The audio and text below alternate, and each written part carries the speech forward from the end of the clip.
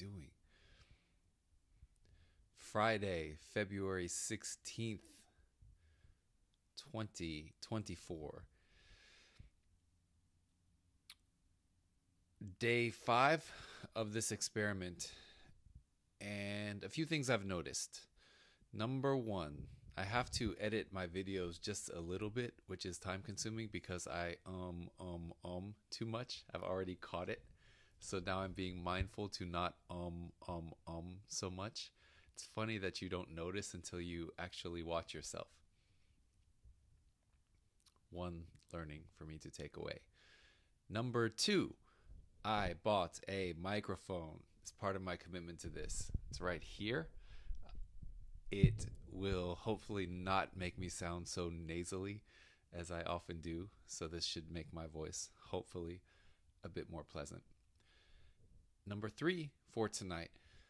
I haven't spoken on this channel yet about the actual creative process of this book.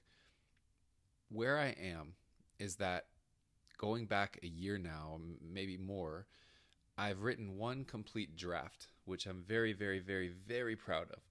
The problem is it's one compelling story, and it's way too long to be a single children's book. If I break it into a series, though, each individual story has to be compelling. So if you look at Harry Potter, every Harry Potter movie, I actually haven't watched them, except for one. I just again.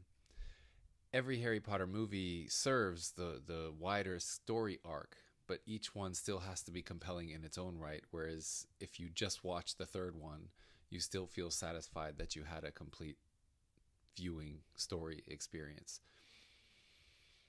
So that has left me in a bit of a creative bind because I have to go back now and sort of retrofit mini stories into a wider arc that I'm very happy with. That being said, I also see it as a great opportunity because one thing I will touch on more in a future documentary or a future post is that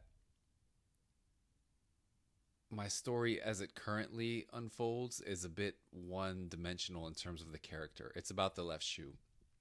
And by having to do this retrofitting, it forces me to develop the other characters more. And some of those concepts I'm really excited about. So I'll touch more on that soon. As far as what I'm working on today, this is a little bit going back to a few days ago, but I realize how much of a burden committing to making progress every day is, and committing to all the areas that I'll try to document for this channel. So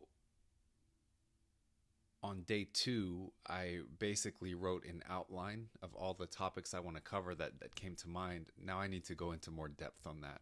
So what I'm going to be working on is a sort of mapping of an overall social strategy, all in service of this community building. So what I'm doing with this YouTube channel and documenting my experience, how that will translate into maybe blog posts about the process where I can kind of, whereas these are more off the cuff, I can kind of summarize some of the key ideas and write them up in a more coherent way. How I'm going to be using Instagram, which so far when I played with it a year or so ago, I was essentially taking pictures from the left shoe's perspective. So it was kind of cute and playful. Also putting little excerpts of text. I'm not sure that I'm going to keep doing that for now until the finished product is closer, but figuring out exactly what I'm going to use that channel for, Twitter, X. So I think that I need to actually document all of this out. I've taken notes here and there, but now I'm going to work on sort of a comprehensive document and maybe level up my, I don't know, professionalism in terms of approaching this. So that's my big focus for my work tonight, and I will update you guys again tomorrow. Have a great Friday evening.